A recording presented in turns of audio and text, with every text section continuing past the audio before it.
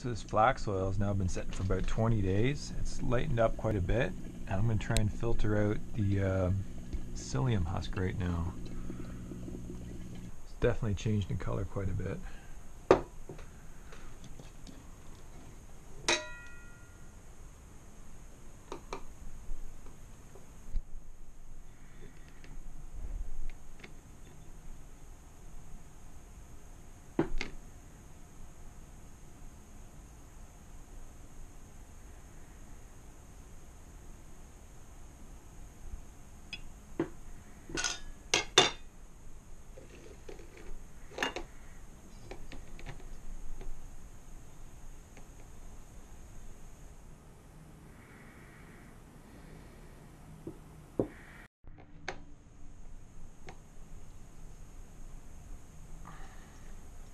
That's the psyllium husk.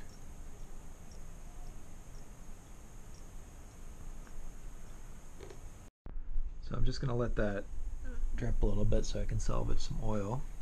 It's a lot clearer than what I've started with. That's what we started with.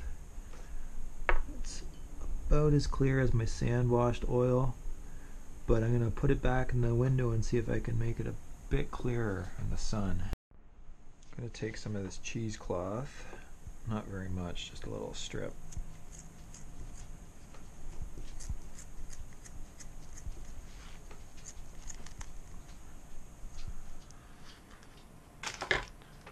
I'm going to ball that in here in this funnel.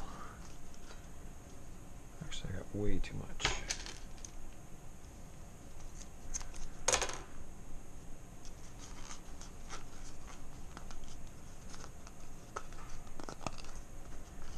I just balled some cheesecloth into this funnel. Let's see if I can get this a bit clearer here. That's going to take a while. That's the psyllium husk with the oil. Kind of like feels like when you put sugar in oil. I wonder what it tastes like. It's crunchy. Tastes like something came out of the deep fryer. Gross. Well, I'm going to filter all this through the cheesecloth. I'm going to discard this and I'm going to put it back in the window for another week or so. There's the flax oil as it comes out of the bottle. This is some sand wash stuff I did before. This was 20 days with the pump and the psyllium husk, and this is 30 days. Still looks a little cloudy and a little green, so I don't know if I got all the mucilage out of it.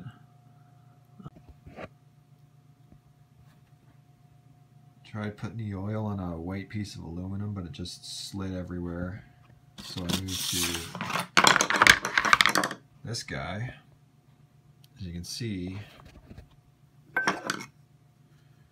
that's what it looks like from the new bottle. This has been sitting about a month here. It's still liquid. The sand washed, the 20-day, and the 30-day are all kind of jelly. The 30 days actually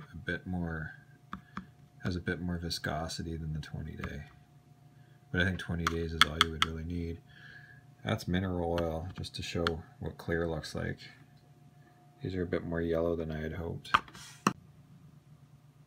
That's a piece of maple with the various finishes.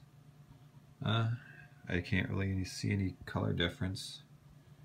Lighting's bad here, but there's really no color difference between the different oils when it's on the maple.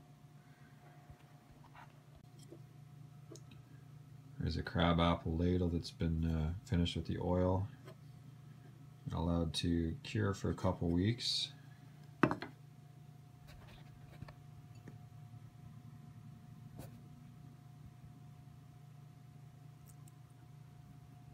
Water pretty much beads right off it.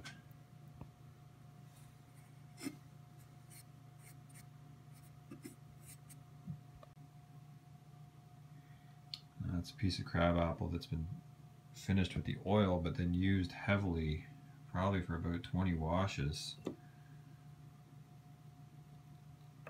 The water still beads, but it leaves a little behind.